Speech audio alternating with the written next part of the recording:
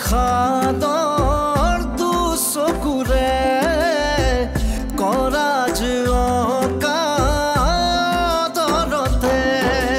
ৰিমি ঝিমি তুমি বাৰিষাৰ চিঠি ঝিকিমিকি তুমি সৰগী পাখি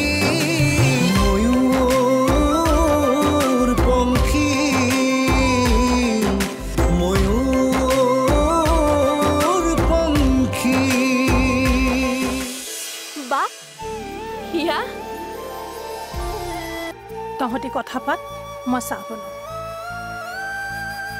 আমি চাহ নাখাওঁ মা কিন্তু সমস্যাবোৰ কেতিয়া পৰা আৰম্ভ হৈছে যেতিয়াৰ পৰা আপোনাৰ সৰু বোৱাৰী আহি ঘৰখনত সোমাইছে পলমকৈ হ'লেও মই বুজি পাইছোঁ তুমি আন পুৰুষৰ দৰে নহয় সেইদিনাই আমাৰ প্ৰেম কিয় নহ'ল এনেকুৱাওতো হ'ব পাৰিলেহেঁতেন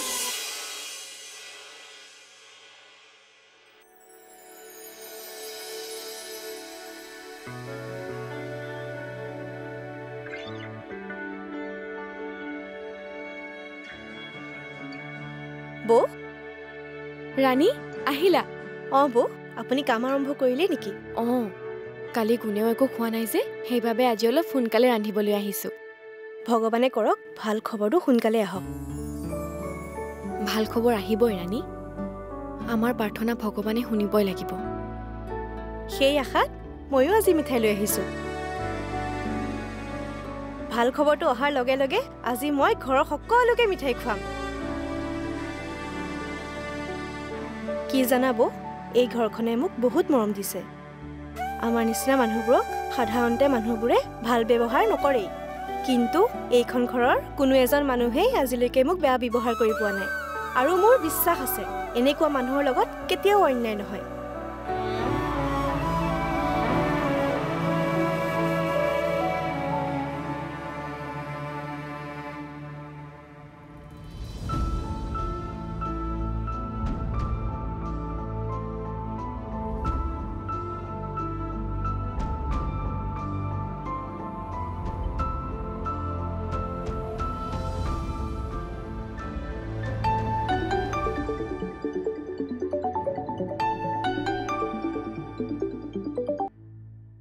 हेलो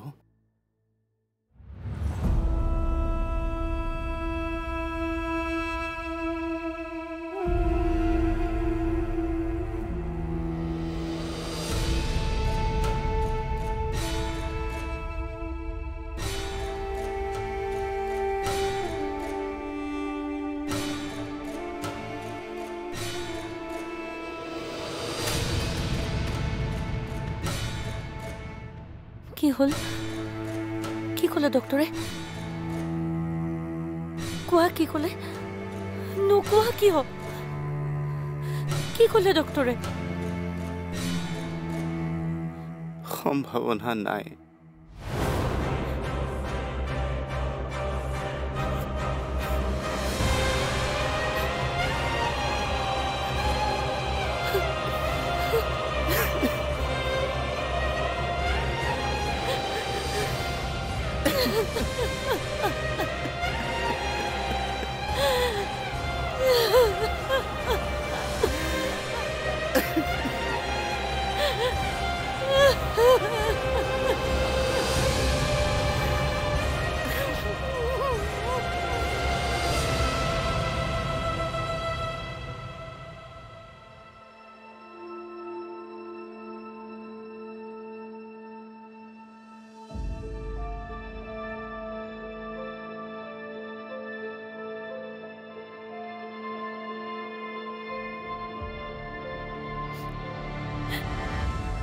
কি হল কান্দিছা কিয়?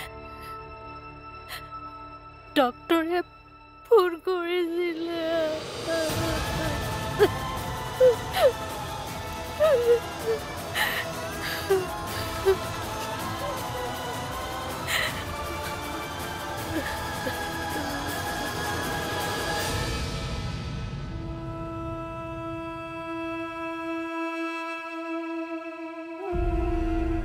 সকলো মোৰ বাবেই হ'ল। মই দুখী, সকলো শেষ কৰি পেলালো মই। কিয় কিয় মই এনেকুৱা?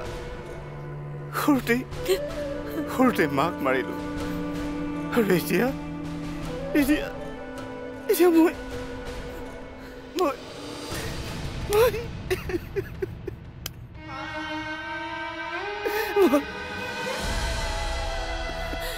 কি কৰিছা তুমি ইয়াত? ক্ষমা কৰি দিয়া প্লিজ, তেনেকৈ নকবা না। তুমি নিজকে দুখী নখচাবা। নালাগে আমাক সন্তান, আমি এনেকৈয়ে সুখী। চোৱা, কিমান ধুনীয়া পৰিয়াল এটা আছে আমাৰ লগত। মা, দেউতা, ঋষি, ৰাধা, আমি সকলোৰে লগত বহুত সুখী। প্লিজ, তুমি তেনেকৈ নকৰিবা না। মই সহ্য কৰিব নোৱাৰো।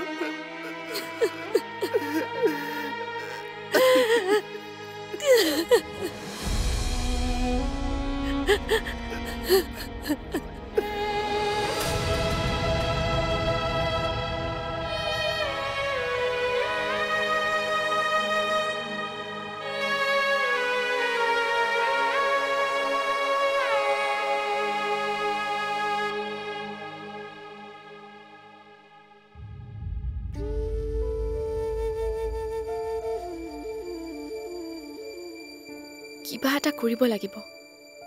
এনেদৰে চাই থাকিব আৰু নোৱাৰো। কি কৰিবা? চাবলৈ গ'লে বহুত দুখ, বিশেষকৈ দাদাৰ বাবে। সি নিজকে দুখী সজাব। বৌয়ে চাকৰি পাইছিল, কিন্তু চাকৰিতকৈ নিজৰ ঘৰখনকে প্ৰাধান্য দিলে।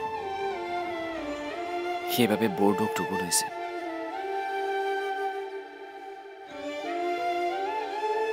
কিন্তু যদি আমি আন এটা দৃষ্টিৰে চাওঁ, এতিয়াও আমাৰ ধুনীয়া জীৱন এটা আছে।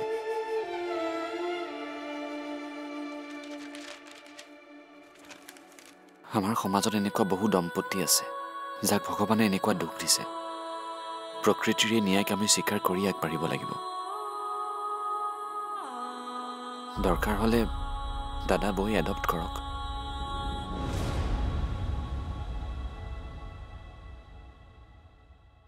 তুমি কি চিন্তা কৰি আছা?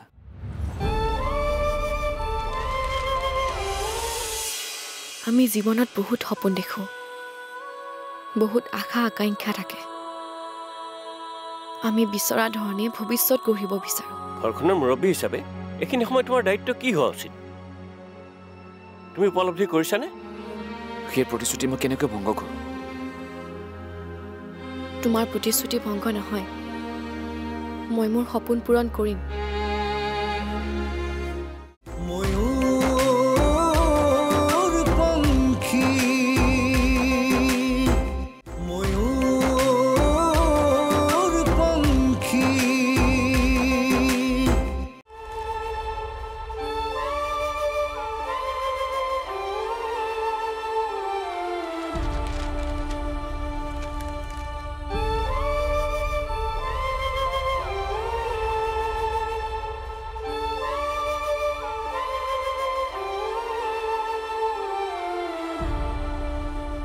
কি জানা, এটা কথা বুজি পালোঁ।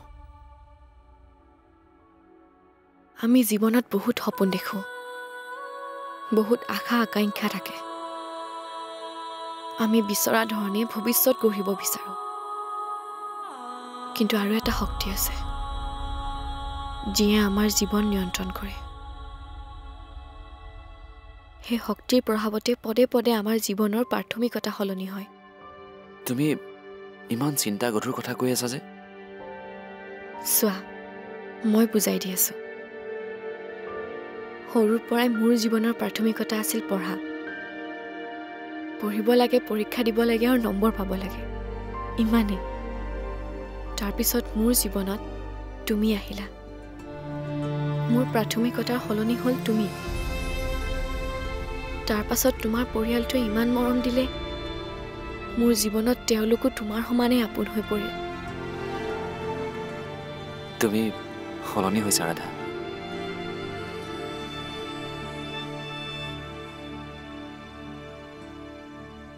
নহয় মই স্বাৰ্থপৰ আছিলোঁ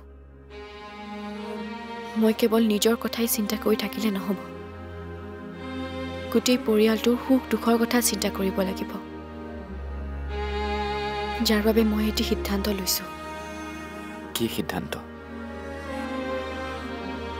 আমাৰ ঘৰৰ মানুহবোৰৰ মনবোৰ তেতিয়াহে সলনি হ'ব যেতিয়া ঘৰলৈ এটি ভাল খবৰ আহিব এটি নতুন আশা জীয়াই থকাৰ এটি নতুন উৎসাহ মই মা হ'ব লাগিব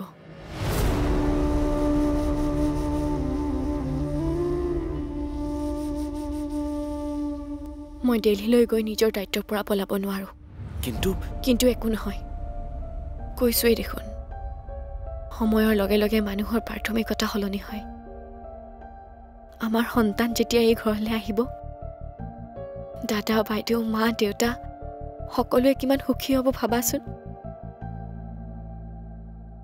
আমাৰ মৰমৰ ঘৰখন আকৌ আগৰ নিচিনা হৈ উঠিব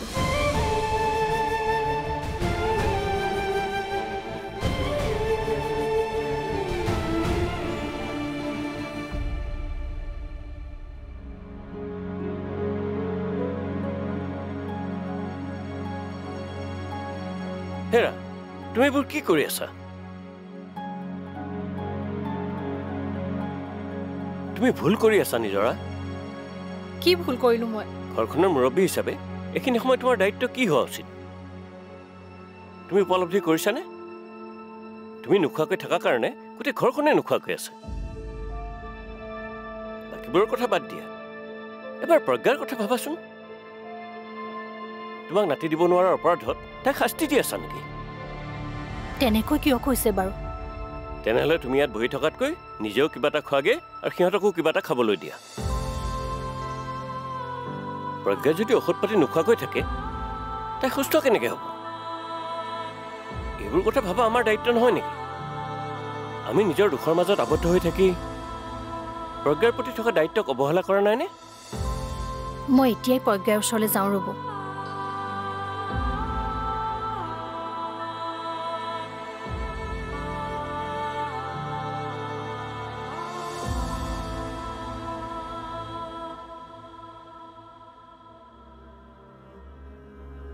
কিন্তু মই যে তোমাৰ মাক প্ৰতিশ্ৰুতি দিছোঁ সেই প্ৰতিশ্ৰুতি মই কেনেকৈ ভংগ কৰোঁ তোমাৰ প্ৰতিশ্ৰুতি ভংগ নহয় মই মোৰ সপোন পূৰণ কৰিম কিন্তু এতিয়া নহয় মায়ে মোক এগৰাকী ACS বিষয়া হিচাপে চাব বিচাৰে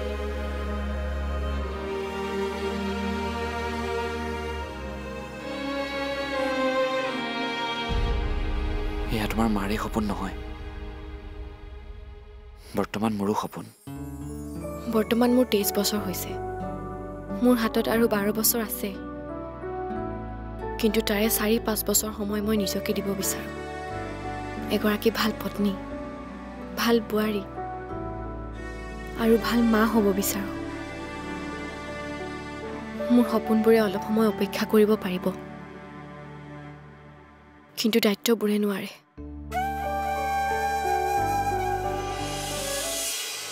তুমি ঘৰখনৰ ডাঙৰ বোৱাৰী এনেকে নাকান্দে নহয় চোৱা ৰাধা আৰু ৰাণীয়ে ভাত ৰান্ধি থৈছে তোমাৰ সপোন বলিদান দি মই মোৰ সুখ বিচাৰিব নোৱাৰো নহয় তুমি যাক বলিদান নাম দিছা সেয়া বলিদান নহয় এটা উদ্দেশ্য লৈ তই জীৱনত আগবাঢ়িছিলি হঠাৎ সেইবোৰ ত্যাগ কৰি এনেদৰে তই জানো সুখী হ'ব পাৰিবি ৰাধা ময়ূৰপঙ্খী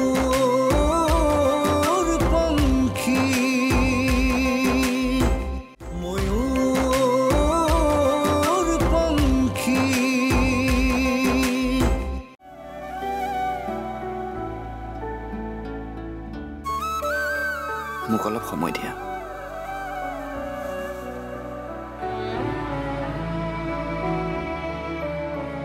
মই আকৌ এবাৰ চিন্তা কৰোঁ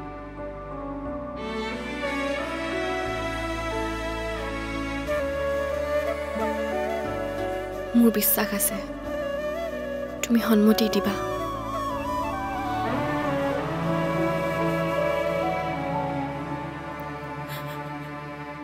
তুমি এনেকৈ দুখ কৰি নাথাকিবাচোন তুমি দুখ কৰি থাকিলে আদিত্যও কষ্টত থাকিব সি নিজকে অপৰাধী সজাই থাকিব মই গমেই পোৱা নাছিলোঁ তোমালোকে বোলে একোৱে খোৱা নাই চোৱা আজিৰ পৰা যাতে কেতিয়াও তোমালোকে দুখত নাথাকা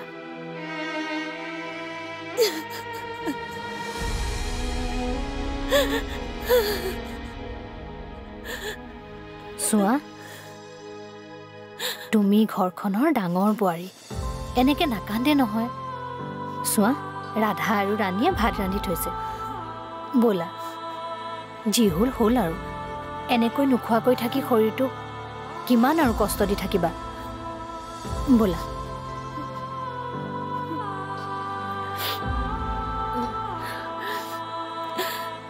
হ'ব মা তোমাৰ আমাৰ পৰিয়ালটোৰ প্ৰতি আন্তৰিকতা দেখি ভাল লাগিছে কিন্তু মই ইমানো স্বাৰ্থপৰ হ'ব নোৱাৰো ৰাধা তোমাৰ সপোন বলিদান দি মই মোৰ সুখ বিচাৰিব নোৱাৰো নহয় তুমি যাক বলিদান নাম দিছা সেয়া বলিদান নহয় দায়িত্ব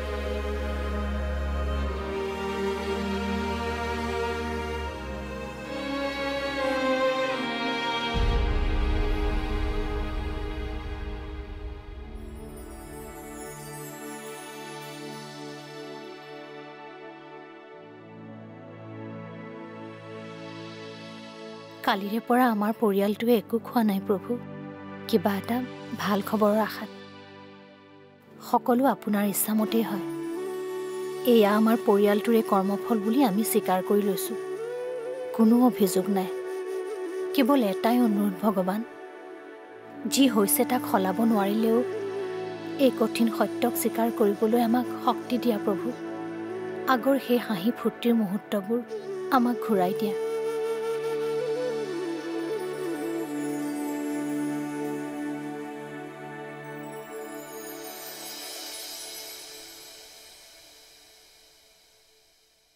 তই আবেগতটো এইটো সিদ্ধান্ত লোৱা নাই ৰাধা মই বহুত ভাবি চিন্তি এই সিদ্ধান্ত লৈছোঁ যেনেকৈ ঋষিৰ লগত বিয়া হোৱাটো মোৰ ভুল সিদ্ধান্ত নাছিল তেনেকৈ এইটোও মোৰ সঠিক সিদ্ধান্ত তই সৰুৰ পৰাই পঢ়াত ইমান চোকা এটা উদ্দেশ্য লৈ তই জীৱনত আগবাঢ়িছিলি হঠাৎ সেইবোৰ ত্যাগ কৰি এনেদৰে তই জানো সুখী হ'ব পাৰিবি ৰাধা মই আকৌ এবাৰ কৈছোঁ ভালদৰে ভাবিছা পৰিয়ালৰ সুখতে মোৰ সুখ কাজল মই জনা ৰাধাজনী তই নহয় বিয়াৰ পিছত বহুত সলনি হলি ৰাধা ৰাধা সলনি হোৱা নাই ৰাধা একেই আছে মাথো তাই মৰমৰ মূল্যহে বুজিছে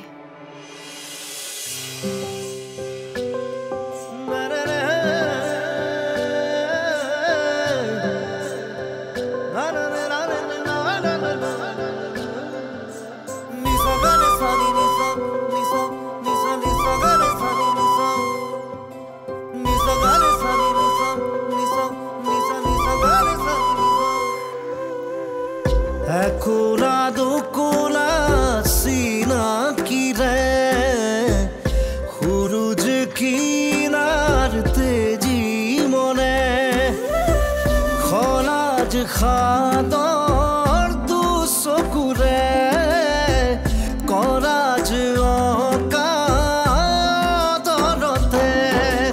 ৰিমি ঝিমি তুমি বাৰিষাৰ চিঠি ঝিকিমিকি